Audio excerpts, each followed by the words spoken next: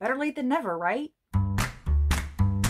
Hello, beautiful friends. My name is Brittany. Welcome back or welcome to the Continuing Chronicles. Today, I'm bringing you my February check-in. This is just a video that I'm going to do at the end of every single month where I talk about the books that I'm unhauling, the books that I have hauled, how my reading month in general went for the month of February, what is kind of going on in life, and then at the end, I will wrap up some of my TBR numbers and tell you how it is going and how I'm progressing towards my goals. Now, by the time you see this, I believe it's going to be March 9th. Normally, I would love to have had this up much closer to the end of February, but things have just been crazy. I got kind of slumpy in the middle of February. I talked about that a bit in my February wrap up, and I think I might have mentioned it in my March TBR as well. And then on top of that, things have been insanely busy with work. We have just recently entered the advisement period for summer and fall. And so basically from March 1st to the end of August, I'm going to be slammed all of the time. And not only that, but I will be starting my next class in my grad program on March 15th. So for the most part during the days, I'm only able to focus on work and schoolwork. I can't take the time to film. I can't take the time to edit. I can't take the time to do anything like that. And so because of that, some of my content is probably going to be up a little bit later than I normally would like. I don't know if I'm going to be able to maintain the 2 videos a week schedule as much as I want to. In fact, I've already been feeling that over the past couple of weeks. And so I think for the next few months, right now, my content is probably going to be some of the standard stuff that you already see, like mid-month wrap-ups, final wrap-ups, TBRs, check-ins, things of that nature, things that really just focus on what I'm reading, what I'm loving, what I'm hating. Those are really the videos that I personally like to watch on BookTube as well. And as much as I would like to film extra content for you, things that are not directly related to what I'm currently reading, I don't think I'm going to have the bandwidth to do that at this time. But during periods when it's a lot slower, when I have more time that I can actually dedicate to filming and editing, I hope to be bringing you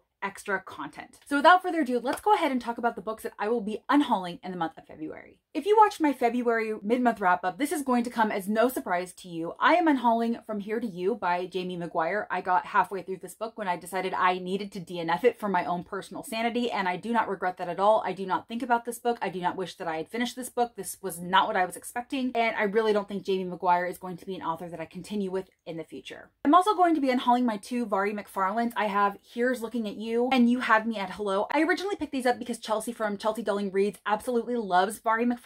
She's read several of her books and has really enjoyed them immensely. And because of that, I wanted to go ahead and pick them up. And while I did overall enjoy the reading experiences, each one I had a lot of technical issues with. I had a lot of gripes. So while overall I would say my reading experience with them was more pleasant than it wasn't, I just really don't think that these are the kind of books that I want to move forward with in the future, especially since I'm really trying to curate what I'm reading, and mediocre reads, even though they were overall pleasant, just don't do it for me. There's no selling point there for me. So I think I'm just going to go ahead and get rid of these 2. I think I'm also going to unhaul the Guernsey Literary and Potato Peel Pie Society. I did read this in February and I did really enjoy this. I gave this a 4 stars. I thought it was sweet, heartwarming, charming. I loved all of the characters and the interactions, and it was such an approachable way to learn a little bit about World War II and what people experienced during World War II. But I think I mentioned this in my February wrap up, that as much as I enjoyed this and as much as it gave me all of the warm and fuzzies, and that's why I gave this a 4 stars, it's so short, it's written in epistolary format, and so it's very quick read. I really just don't think it's going to stick with me. The feeling might stick with me, like I might look back on this and think, oh, that was so sweet, but I really don't think I'm going to remember everything that happened. I'm definitely not going to remember all of the individual characters or anything like that. And I think if I leave this on my shelves, one of these days I'm going to look at it and be like, I don't really remember anything that happened in this book. So I haven't 100% decided I'm going to unhaul this, but currently it is in my unhaul pile. Next, I'm going to unhaul The Wicker King by Kay Ingram. This is one that I was keeping around because I had heard so many good things about the companion novel to this. I believe it's called like The Weight of the Stars or something like that. And everybody loved it. Like everybody who reads that book gives it 5 stars and is bawling, and they just loved the experience of it so much. But a lot of those people also really loved this, and I did not like this. I had a lot of problems with it, and it's not something I look at and think of fondly. And because of that, I'm looking at it on my shelves. I'm like, why am I even keeping that? Even if I did decide to read The Weight of the Stars in the future, why do I need to keep this just because I might read more Kay Ingram? So I think I'm going to go ahead and get rid of this because I didn't enjoy this as much as everybody else seemed to. I just didn't enjoy it overall, and I think I'm just going to get rid of it. I'm also going to unhaul An Abundance of Catherines by John Green. This is one of my least favorite John Greens, and I don't really want to keep it just because I'm keeping all of other John Green's books. In that video that I made with talking about authors that I needed to read more from to determine whether or not I wanted to continue continue with them. I think I've made the decision that I'm not going to continue with John Green because John Green's books never blow me away. The Fault in Our Stars was the only John Green book that ever blew me away. It was the first one that I read by him, and all of the books that I've read since have just been meh or decent, but nothing spectacular. And because my tastes are changing and I'm moving away from YA, especially YA like this, I really don't think his future releases are going to do it for me anyway. And because of that, I feel a little bit more confident letting this one go, and I might even let go another one or two and just keep my absolute favorites of his on my shelves. But this one's going. This was a 2 stars. Absolutely unremarkable, so it's gonna go. Another one that I'm not 100% sold on unhauling is Lillian Buxfish Takes a Walk by Kathleen Bruni. I picked this up secondhand at Second and Charles back in 2018. This was still when I was pretty new to Book of the Month, and I was trying to collect all of the Book of the Months. Like anything that sounded remotely interesting to me, I was picking up. And in some ways, this does sound interesting to me. This sounds like it's going to be a really interesting character study about Lillian Buxfish. Based on what I've been reading and enjoying these days, I'm not sure if this is something that I would really enjoy. So if you have read this book and you have feedback on it, please let me know. Otherwise, I think I will get rid of it because I'm tired of keeping these I'm not sure books on my shelves, because I think if I'm that indifferent towards them, or I think if I'm that lukewarm, then it's probably just better to get rid of them. And if in the future I do decide to read them, then I can always listen to it on audiobook. And if I love it truly, then I can go ahead and pick up another copy. But for right now, I'm not 100% convinced on this one. I also have I Have No Secrets by Penny Jolson. I believe this was another one that I picked up as part of the YA Book of the Month subscription back when they had it and I was still subscribed to it. And it just sounds okay. It really sounds like this is going to be one of those high octane kind of young adult thrillers that is fast paced and easy to read and is like a page turner. But in the end, it's probably not going to be anything super original. It's not going to be anything memorable. It's not going to be anything that I connect to. And I really don't know if I want to waste my time on it. Again, if you have read this, please let me know what your thoughts are. Let me know if you think that it's worth keeping. But when I look at this, I'm just not excited about it. I just don't think it's going to do anything for me. So I think it needs to go. I also have Cross Her Heart by Sarah Pimbrough. This was on my February TBR. This was the only book of my February TBR that I did not get to, and I think I'm okay getting rid of it. This is another one that I've been looking at and I haven't been really excited about. I've heard some very terrible things about this book and even her newest release in general, and I don't even have any interest in that one. I think I'm okay leaving Behind Her Eyes as the one and only Sarah Pimbrough that I read and just calling it a day on this one. I'm not sad about unhauling this. I'm not sad that I didn't get to this in February, and I think that's just a sign I need to let it go. I also have Winter in Paradise by Ellen Hilderbrand. I picked this up in 2018 when I was still thinking that she was going to be an author I wanted to read. I read the first book in her Winter Street series and really enjoyed that. I thought it was a very sweet, cozy holiday book, the kind that you just want to read during like the Christmas season. But then I picked up another book by her, Perfect Couple, and I didn't really enjoy that at all. And then again, I started to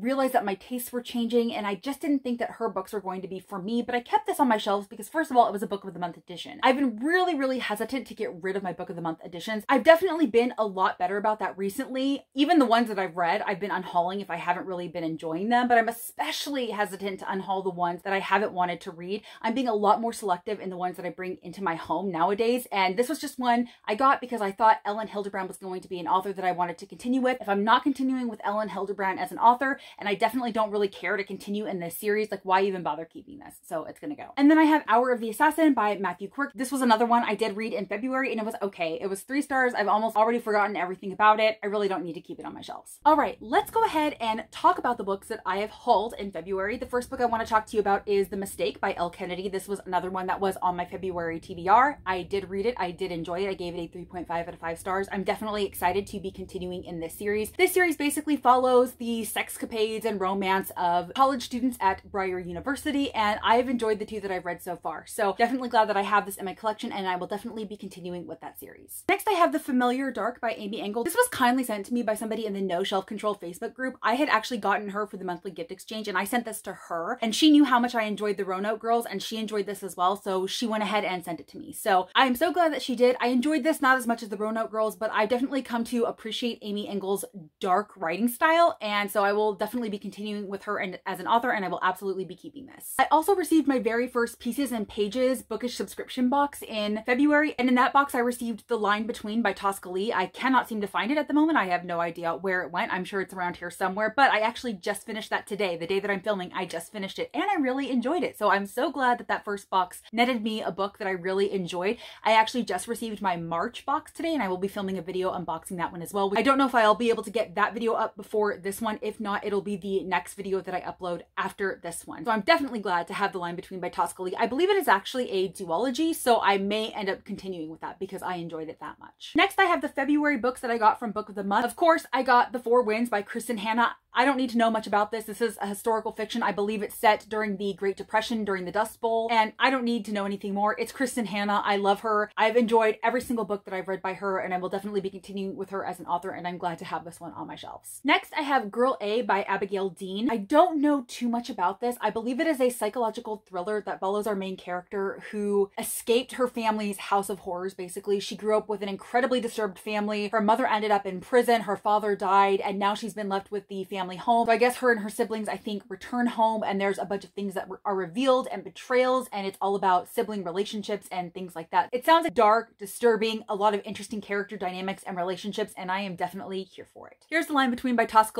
If you wanted to see the cover, I apparently had moved my stack of TBR books, and I did not remember doing that. Such has been my month, y'all. Then I have the Star-Crossed Sisters of Tuscany by Lori Nelson Spielman. This, when I read this kind of reminded me a little bit about the movie called Under the Tuscan Sun. I love books set against the backdrop of Italy, especially when the plotline deals with reinvention, discovering yourself, uncovering secrets, and I think that this is exactly what it's going to be about. It follows the Fontana family, and I guess hundreds of years ago a curse was placed on their family, and now any second-born daughter is doomed never to find their true love. But when Amelia and her cousin are invited to accompany their great aunt to Italy, she is told that she was destined to find her true love there. I'm definitely interested to see how this plays out. It sounds like it's going to be a sweet, heartwarming family story, but also a love story as well. So I'm excited to get to this one. I also received Glimmer of Death. This came in the Book Drop bookish subscription service. It is out in the living room and I just am too lazy to go get it, y'all. But this is a cozy mystery and it's definitely outside of my comfort zone, but I'm in the middle of reading it and I'm enjoying it so far. So hopefully it will turn out better than expected. And then last, but definitely not least, I received my Fairy Loot edition of the Ember and the Ashes series by Sabata here, and they are stunning. So I will show them to you one by one. Here is an Ember in the Ashes. Look at that gold foiling. These are the sprayed edges. And then this is the naked hardcover. How beautiful is that? Oh my gosh, it is stunning. Then I have A Torch Against the Night, also beautiful. This has blue sprayed edges. And then here is the naked hardcover. I love that blue and gold combination. Here we have Reaper at the Gates. And here's the naked hardcover for this one. And then the fourth and final book in the series is Sky Beyond the Storm. It is this beautiful pink color. And then here is the naked hardcover. These are stunning. I love them. I have read the first two, but I have not read the second two. The second two will remain on my TBR. And that reminds me, I also need to go ahead and unhaul the first three that I have in the old editions. So these are the first two books that were in the original editions. These are the newest editions that have come out with. These are the ones that you would buy now if you were going to get the series. And I didn't already have the fourth book. So I'm going to go ahead and unhaul these as well because I don't think I need two sets of them on my shelves. All right, y'all. So those are all the books that I've hauled and unhauled for February. And now let's go ahead and touch base with regard to my TBR numbers. So at the very end of January on my virtual TBR, so all of these books are books on my Goodreads to read shelf, I had 426. And at the end of February, I have 388. Now, the lowering of this number encompasses many factors. It's lowered because I read some of the books that were on my TBR in February. I've unhauled some of the books that were on my virtual TBR, and I've also moved some of the books that were on that list. As y'all know, I'm trying to focus on backlist titles in 2021. And so that means, for the most part, I'm not reading any books that were published after 2019 unless I already own them. So if I physically own the books that were published in 2020 or 2021, I will read them. So any books that I stumble across that are on my virtual TBR that I do not own and were published in 2020 or later, I am moving those to a future TBR list. So technically my TBR list is still longer than this, but the TBR that I'm focusing on right now are the books that I own as well as the books that are backlist titles on that to read shelf on Goodreads. So I hope that makes sense. So right now that list is standing at 388 titles. In terms of physical TBR books, at the end of January, I had 143 books on my physical TBR. And as of the beginning of March, I had 128. And again, that's been reduced because I read some of them in February. I am unhauling them. Also not included in that number are books that are on my March TBR that I'm currently in the process of reading. Now, if I don't get to them in March, I have to roll them over or I have to unhaul them. So either way, those books are not going to be part of my TBR after March. And a lot of the books that I did haul for January, I had already read, with the exception of the 3 Book of the Month books and the 2 final books in the In Ember and the Ashes series by Sabata here. So I'm doing pretty good. I'm still definitely reading way more than I'm bringing in. A lot of the books, as per my own rules, I have to be ready to read or have already read and want them on my shelves. So I'm still sticking to those rules, and I'm still doing a pretty good job of whittling down the TBR and just being a little bit more selective in what I've picked up. And I think that's kind of being shown because I've already finished, I want to say, 3 books for the month of March. It is the 5th as of the day that I'm filming this, and I have enjoyed every single one of them immensely. So I'm hoping to keep that up in the month of March. My mid-month March wrap-up will be going up next week, so stay tuned for that and you'll hear about all of my thoughts about those books as well. All right, y'all, and I think that is all that I have for you today. As always, if you like this video or if you just like me, please be sure to give it a big thumbs up. I post content on Tuesdays, sometimes Saturdays, and I would sure love to see you in one of those next videos. Bye, guys.